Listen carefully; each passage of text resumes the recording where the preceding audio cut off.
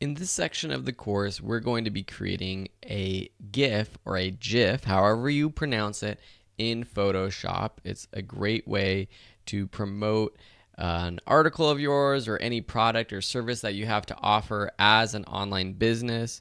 I use them when I'm doing big promotions for my online courses or to put them in my articles. And you can see here, this is what we're going to be creating. And you have the movie that is a part of this course. So if you want to download that, you can and get going. That's the only file you need. So the first thing we're going to do is figure out how to open up a video in Photoshop. Well, there's a couple ways to do it. One is actually just by going right click, open with, and then finding Photoshop. Of course, I'm on a Mac, so if you're on a PC, you're going to have to do the similar thing on a PC. But an easier way is to start within Photoshop. So I already have the project that I created open, but I'm going to go ahead and start a new project. So go up to File, New, and now I want to set the size for this GIF. So you can do a square image, you can do a banner, you can do whatever you want. For this image, I decided to go with a square, and I'm going to go 500 pixels wide by 500 pixels tall, and then the resolution of 150 pixels per inch.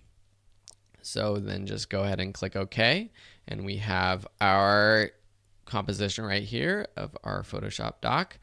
So at first you probably won't see this timeline, so I'm going to go ahead and close this timeline. You're probably going to be seeing something like this. So what you can actually just do is go to your Finder, find the video that you want, whether you're using this one or another, and just drop it into Photoshop.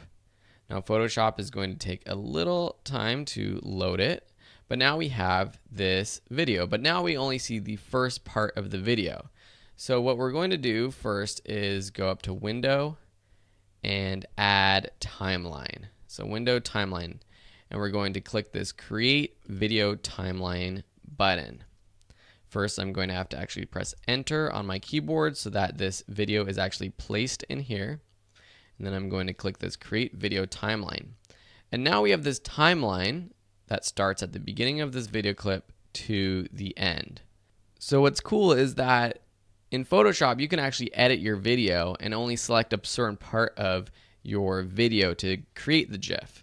So what I'm going to do first is I'm going to increase the size of this video, and you can see as I click and drag the corner, it starts to change the aspect. So I'm going to hold Shift down while I click and drag and just basically make this the size of this square.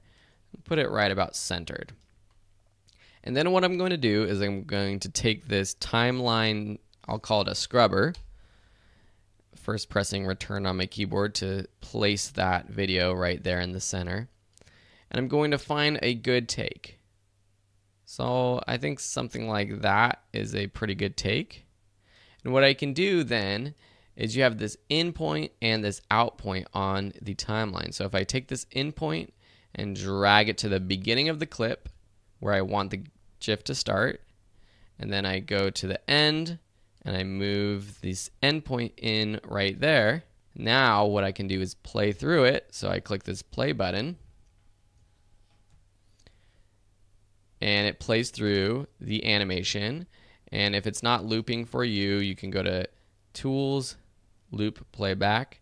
You can change the resolution to 25% or 100% depending on how fast your computer is. It might take a little bit of time for it to load and play, but this looks pretty good.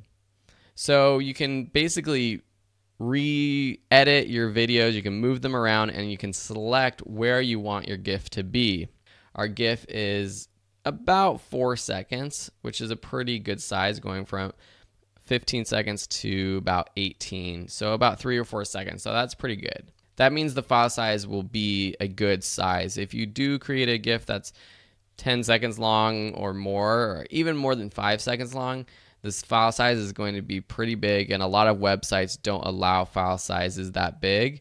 And of course, it depends on how big the resolution and the size of your composition is. Right now, it's at 500 pixels by 500 pixels, which is good. And sometimes even smaller. I'll export this at a lower lower size. But in the next step, we're going to be adding text to this GIF.